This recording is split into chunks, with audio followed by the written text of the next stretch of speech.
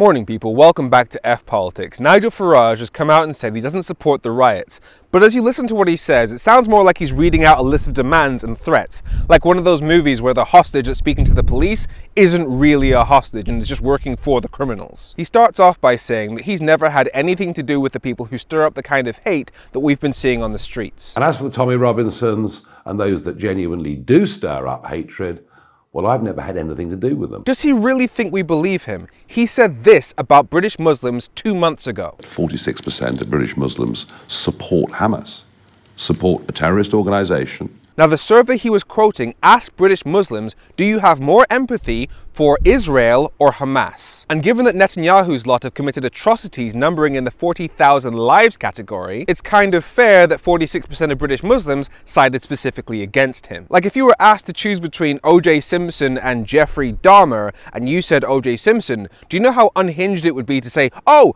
you support O.J. Simpson? So Nigel Farage was deliberately dishonest with survey data to make it look like British Muslims support terrorism. And then when the Southport attack happened and the police said that it wasn't terrorism, he heavily implied to his followers that it was terrorism. The police say it's a non-terror incident. I just wonder whether the truth is being withheld from us. So Nigel Farage's rhetoric has been, Muslims are terrorists, terrorists are responsible for Southport, and now we have people attacking mosques in the belief that they're defending our country. And now he's saying that he's never had anything to do with the kind of people who've been spreading the kind of hate that we've been seeing on our streets. We've even got national broadcasters, like James O'Brien, calling them the Farage riots. This is unfair, untrue, and actually, it's directly inciting violence against me. Indeed, over the weekend, I've had to have a massive uplift in personal security. People have been throwing petrol bombs at mosques. An Asian man was dragged from his car in Hull.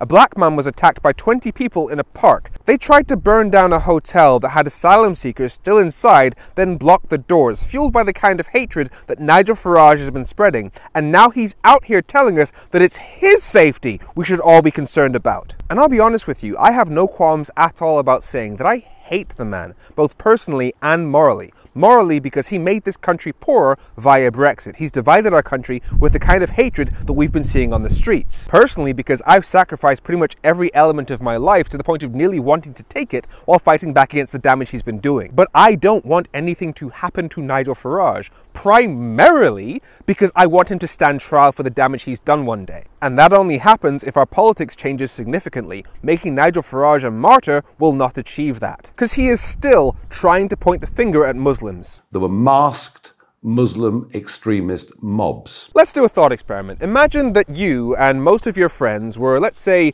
ginger, and then an MP, a member of parliament, went on TV and said that 46% of gingers support terrorism. You then had people flooding the streets, all trying to attack any building they thought might have gingers in them. Let's say you even had times and locations announced as to when these people were going to be hunting gingers. Can you imagine if a bunch of gingers then showed up at those locations? I know this is sounding crazy as I say it, but they showed up at those locations to try and defend against the people who are hunting them. And then the same MP who stirred up that hatred against you then said, there is fault, serious fault, on both sides. The false equivalence between the two is insanity. And he continues that narrative that his side isn't being treated fairly when it comes to the police. And when it comes to the issue of two-tier policing, something which Keir Starmer denies, I promise you this perception began back at the time of Black Lives Matter. Remember? Churchill's statue being defaced, the cenotaph being abused in central London. Oh, they attacked statues. Tell me, did Black Lives Matter also try and burn down the refuges of white people? Did they start attacking innocent people in the street? Or did a black man literally save the life of one of the English nationalists who was trying to attack them? Again, the false equivalence here is insane. And the police response? They knelt down in the street and took the knee to a Marxist organisation that wants to bring down Western civilization. So 4 years later, he's still pushing the narrative that Black Lives Matter was about some organisation based in London, not equality for black people. Do you see why people don't trust you? Most of us think that ethnic minority groups are policed entirely differently to that of white British people. Wait, did I just agree with this guy?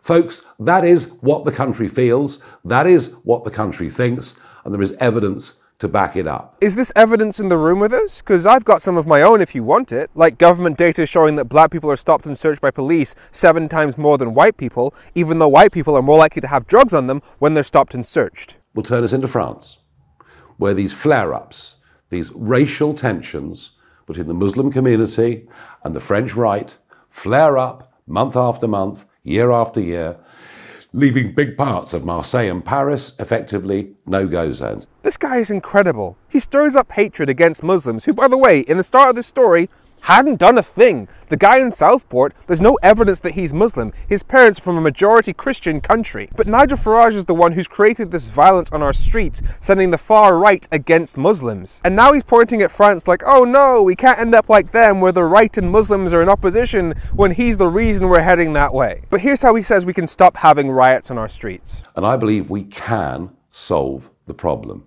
We need to end mass immigration now, to send a message to people we understand. So he's just reading out the demands of the people who are on the streets. He helped send them out there, and now he's being their spokesperson. And yet he's still saying the kind of stuff that makes those people feel they have to go out there and defend their country. People not even recognizing the centers of some of our towns and cities as even being vaguely English anymore. If we allow all of those things that we've built, defended over centuries, if we allow all of those things to come under threat, then we are in very, very big trouble. Nigel Farage is one of the big bosses behind the hatred we're seeing today. So don't let those thugs on the streets be the face of UK racism, because this is. I'm Femi. Make sure you follow F Politics so politics doesn't F you. Have a great week.